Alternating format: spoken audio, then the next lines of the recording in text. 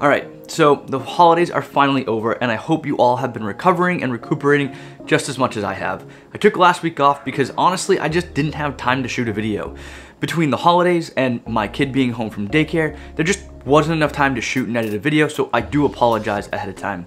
Anyway, we're back at it. It is January, and a lot of people, especially after the holidays, celebrate dry January. So in honor of that, I wanted to give you a couple tips on how to do some dry or non-alcoholic tiki cocktails, make 3 of them, show you what they're like, and yeah, sip on them, taste them, and do our normal thing. So I'm Andy, this is Easy Tiki Drinks, let's do this.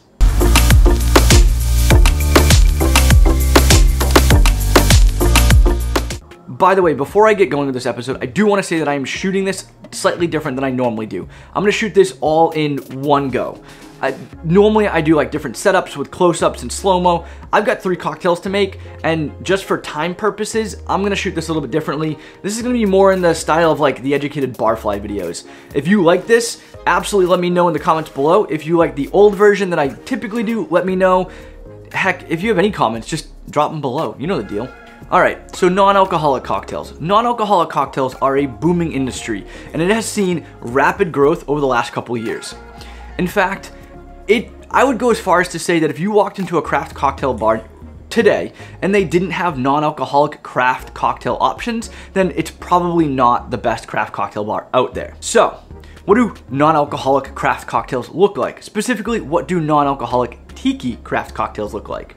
Well, I set out to kind of venture down this road, figure it out, and kind of play around to see what I could recreate or create in honor of that to showcase for you guys. Now, it was a little tricky, right? It's gotta be non-alcoholic, and it's gotta be tiki. Now, tiki already basically includes citrus and syrups. Great, so if I just drop the spirit, I've still got a tiki cocktail. However, it's not very well balanced. It's also very thick, and it's just citrus and syrup. At that point, I might as well be drinking tea with ice. So I set out to see what the market had for non-alcoholic spirits. Now there's 3 main frontrunners that I find all the time in this category. One is Ritual, the second is Monday, and the third is Lear's. So I actually got some samples of all of them, and I've got them down here, and I'll pull them up. Hold on a second, see what I got. Yeah, so here we go, right? So there's 3 non-alcoholic spirits. I've got a rum from Ritual, I've got a mezcal from Monday, and I've got a dark cane from Lear's. Now I tried all of these, and I have a bunch of other samples down there as well that I've tried. Honestly, I didn't love many of them, especially the spirit replacements. Now some of the liqueur replacements work, but for the most part, the spirit replacements I found overpowered the cocktail and just didn't really work. Now granted, I did try to sub these out 1 for 1 for rum or mezcal in tiki cocktails. Here's the deal, if you're gonna use these non-alcoholic spirits, and you're more than welcome to, they're just not my jam, understand that it's not a direct replacement. The flavor profile is not the same. Therefore, you're not gonna have the exact same cocktail. Like if you swap out the rum for the dark cane from Lear's in a Mai-Tai, like it's just not gonna taste the same. And if you're okay with that, then great. If you're not, well, I've got some other options for you. So let me put these away and we'll talk about kind of the tips and tricks that I have for making some non-alcoholic tiki cocktails. All right, so when I say non-alcoholic tiki cocktails, I mean tiki cocktails that have 0 ABV or very, very, very, very, very low ABV. And what I mean by very low ABV is I mean the addition of bitters. Bitters typically have alcohol in them.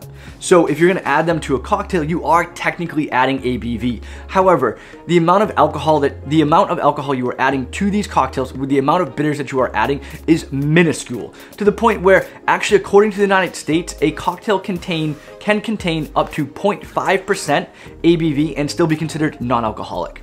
So bear with me if I use bitters. I think that they help round out the flavor profile and add a depth to these cocktails that we're missing from the lack of a spirit.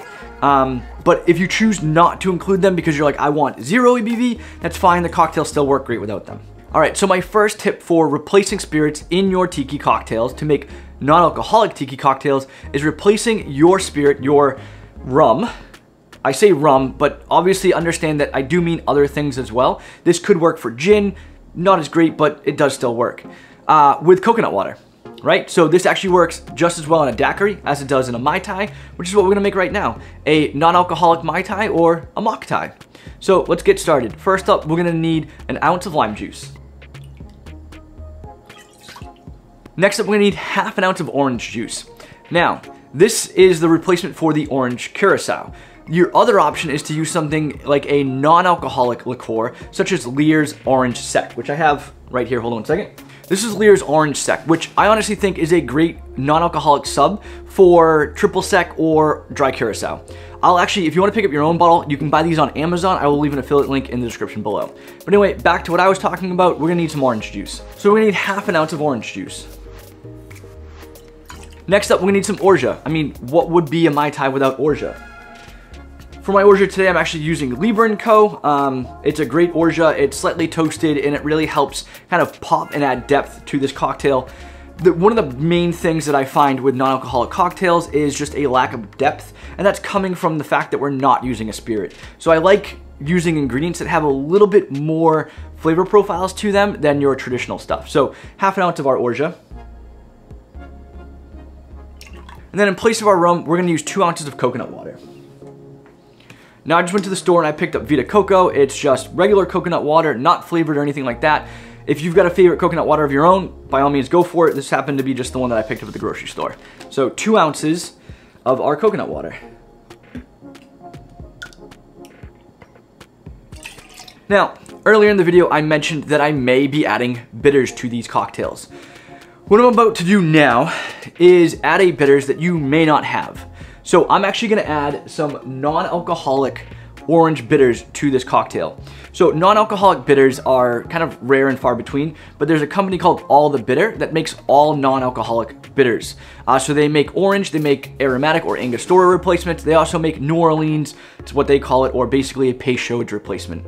If you don't happen to have non-alcoholic bitters, you can definitely use regular orange bitters. You can use Vegans, Reagans, or Angostura, or a combination of all of them. Or if you're like, I don't have it because orange bitters aren't really called for in tiki cocktails, I get it, not a problem, just don't use it. So I'm gonna add 2 dashes of our non-alcoholic orange bitters.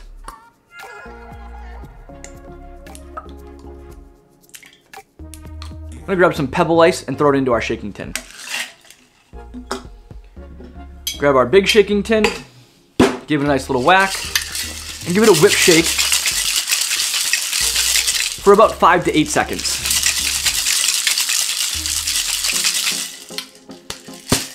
Crack this bad boy open. I'm gonna grab our Mai Tai glass behind me and then open pour right in. Top it off with some more crushed ice. And of course, because it's a Mai Tai, we're gonna garnish with a mint sprig and a lime wheel. Grab your mint, make sure to give it a nice little whack to wake it up.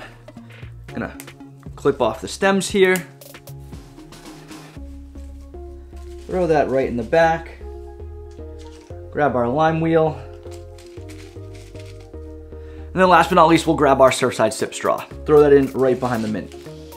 And there you have it, a Mock-Tai or a non-alcoholic Mai Tai. Let's give it a try. Okay, so let's be honest, is this a Mai Tai? No. Is it close?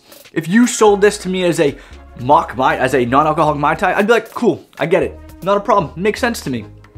It's got a similar flavor profile, right? You've got that sharp lime bite in the very beginning that kind of gives way to that sweetness from that dry curacao that's complemented by the orange and the orange bitters.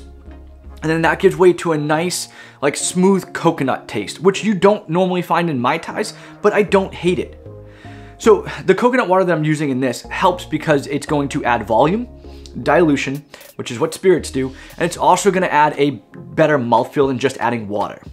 Coconut water is a little bit thicker, and so because, not by much, but a little bit, and so because of that, it's gonna add a more decent mouthfeel that a spirit would add to this as well. So there you have it, my non-alcoholic Mai Tai or my Mock-Tai. All right, now on to our second tip on how to replace spirits for non-alcoholic cocktails. Now this is kind of a no-brainer and it works for almost every single cocktail. And it's an easy replacement, but I didn't want to just settle on this as my go-to for making non-alcoholic cocktails. So I've got the first one, the coconut water, and I've got a second one, a third one, that I'm gonna show you after this. So it's an easy sub and it's just soda water. So you can basically take any cocktail, sub out the spirit for soda water, and you've got a non-alcoholic mocktail. So for this one, I'm gonna make a cocktail of a recipe that I kind of created. It was inspired by a recipe or a cocktail that I found on a menu at Sunken Harbor Club. Basically, I took the flavors listed and basically built it to how I would build it. So it's gonna start with 3/4 ounce of lime juice. Next up, we're gonna need an ounce of pineapple juice. I'm gonna follow that up with a 1/4 ounce of cinnamon syrup. Which, by the way, if you wanna know how to make my super easy cinnamon syrup, I actually am posting a video on my Patreon for it relatively soon, so keep an eye out for that. It's super easy.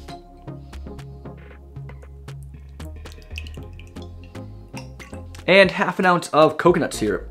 This coconut syrup's been really weird today, so we're gonna shake it up a little bit first. Now, when I post recipes and I list coconut syrup, a lot of people come and ask me, Andy, what is coconut syrup? It is my term for cream of coconut. A lot of people also can use Coco Lopez. There's Smuggler's Cove recipes. I use my own recipe, which if you're interested in, let me know, drop a comment below. I find this to be the easiest to work with and the most like coconut flavor forward syrup that I've been able to produce. So if you're interested in that recipe, let me know, drop a comment below. We need 1/2 ounce of our coconut syrup. If it comes out. I'm using new bottles, and the coconut syrup does not like to come out of it as much as I would have thought.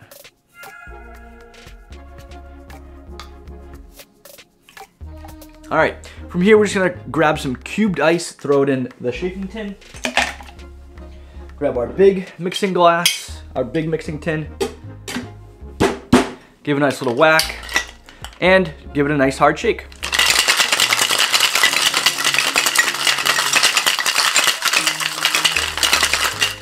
Now this is being served over soda water, so that's gonna lengthen the cocktail out a lot, which means that you do not need to shake it for very long.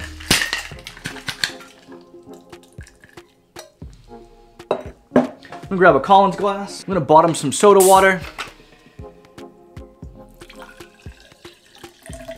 Now if you're like, Andy, how much soda water do I add? Don't worry about it, we can always add more later. I'm gonna just dump our cocktail right in.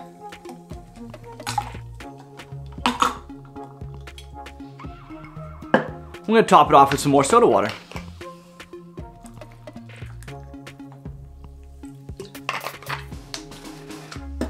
For this one, we're just gonna garnish it with a couple pineapple fronds.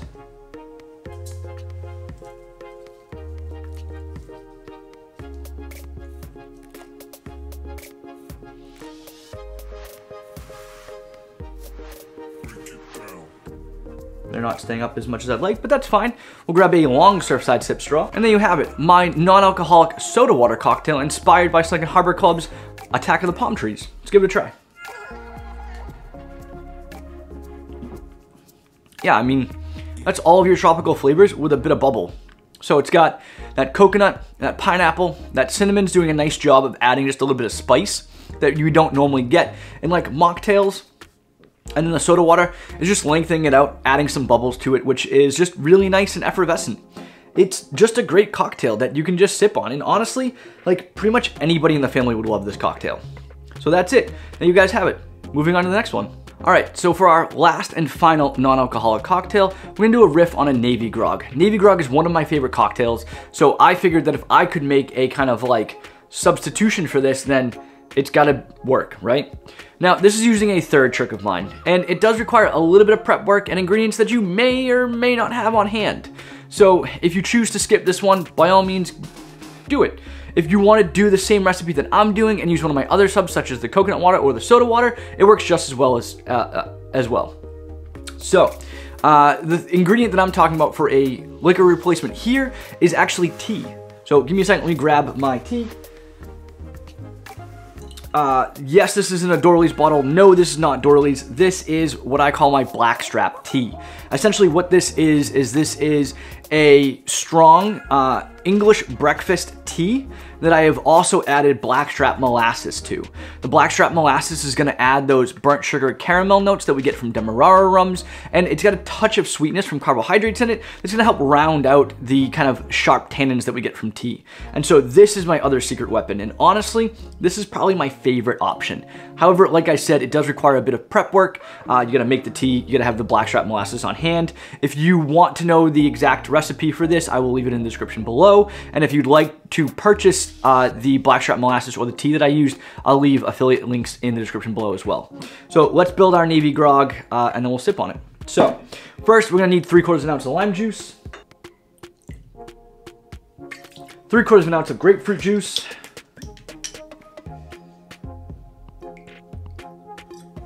now, for those of you in the know, there are 2 different classic versions of the Navy Grog. I've done videos on both of them. I will leave cards up here and links in the description below. We have Dawn's version, which was honey syrup and soda water. So soda water, another trick that we already used, would work very well. And then we have Trader Vic's, which is basically Demerara syrup and allspice dram. So what I'm gonna do is I'm gonna combine kind of both of them and do a replacement for the allspice dram that we just can't use unless you have an allspice syrup, which by the way would work perfectly well in this, but I don't have that on hand because it's not a typical tiki ingredient. It doesn't fit our kind of easy theme, so we're gonna go with something else. But first, we're gonna start with 1/2 ounce of honey syrup. And this is coming from Dawn's version of the cocktail that used a full ounce of honey syrup.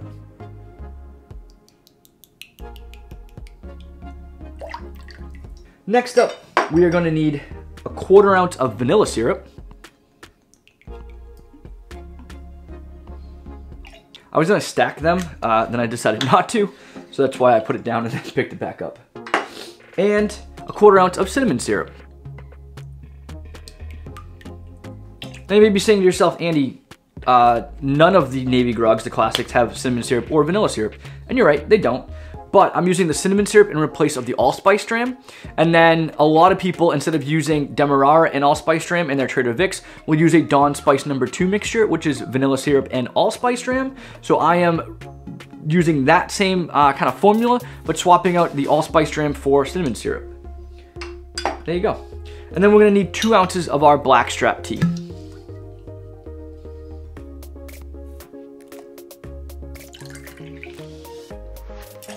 I'm gonna grab some Pebble ice and throw it in our shaking tin. Grab our big shaking tin. Give it a nice little whack. And then whip shake for about 5 to 8 seconds.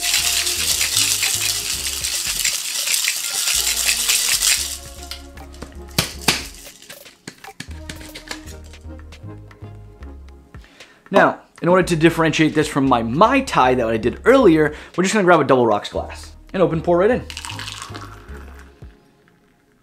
Now, one thing of note, the blackstrap tea, because of the blackstrap molasses, adds a super dark color to this. That isn't necessarily the most appealing thing in the world, but it does taste delicious. So, there's that. We're gonna top it off with some more Pebble ice. For this one, we're gonna garnish, similar to the Mock-Tai, with a mint sprig. Give it a nice little whack to wake up the oils. Throw that in the back. And a lime wheel. Similar to our Mock-Tai. Don't forget our Surfside Sip straw, right behind the mint where it belongs. And there you have it, my non-alcoholic Navy Grog. Let's give it a try.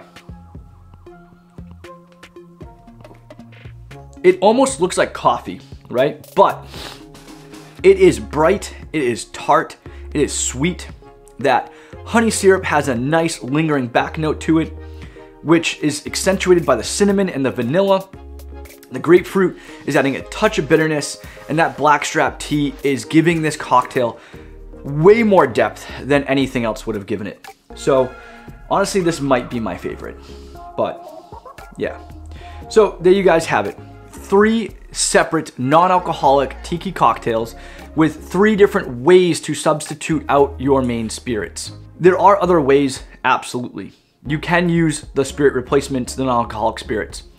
However, I find them to be lacking, and I find that these options, the coconut water, the soda water, and tea, specifically like a black tea with the added blackstrap molasses, do 1,000 times better of making a more well-balanced flavorful cocktail than the spirit replacements do. I really hope you enjoyed this video. I know it was a little bit different than normal. There were 3 different cocktails to shoot. It was a lot, so we just did it in one take. If you like the other way, please let me know. If you like this way, also let me know. Anyway, I really hope you go and enjoy Dry January, have some fun, experiment, right? Understand that if you're gonna make a non-alcoholic cocktail, it's not gonna be the same, but that gives you more freedom to go make whatever you want. So have some fun with it. Anyway, thanks so much for watching. I really hope you enjoyed this video. If you did, please make sure to give it a thumbs up, subscribe to the channel, go over to Instagram and TikTok, follow me there at EasyTikiDrinks. If you want to subscribe to my Patreon, I'd really appreciate it. Link in the description below. Other than that, thank you so much for watching. Enjoy the rest of your month or week or whatever it is when you're watching this. Anyway, thanks again for watching, and until next time, I'm Andy, and take it easy.